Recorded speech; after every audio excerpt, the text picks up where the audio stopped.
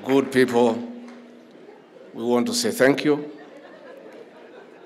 President William Ruto would not be seated here today were it not for God's grace and mercy. The obstacles that had been put on his path to leadership were insurmountable.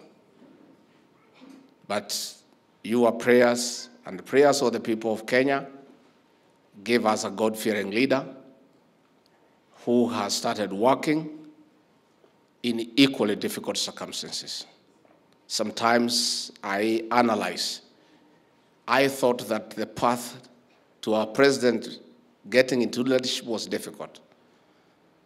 But I'm now persuaded that getting through the government he's inherited, the economy, the problems bedeviling the people of Kenya is an equally even more difficult task.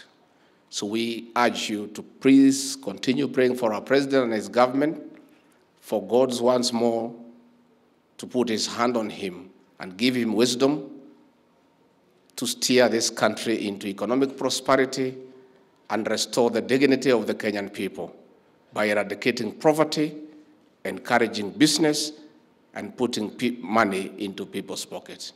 Your Excellency, I have seen our detractors are very concerned that we come to church every Sunday. I was reading the papers this morning, they were even saying that since you came to office, this is your 28th Sunday service. I want to save them that task of keep on counting. We will be in church 52 Sundays every year for the next 5 years.